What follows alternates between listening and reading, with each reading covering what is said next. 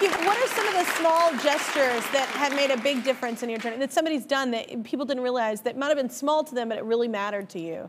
I think the people sharing their own cancer journeys on my Instagram did a lot for me.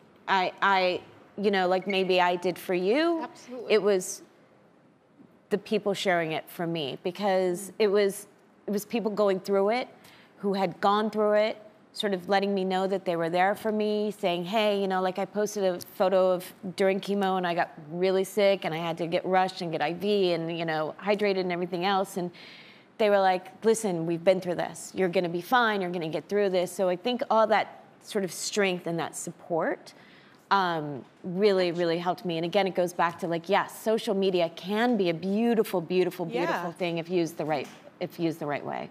Yeah, beautiful connection, absolutely.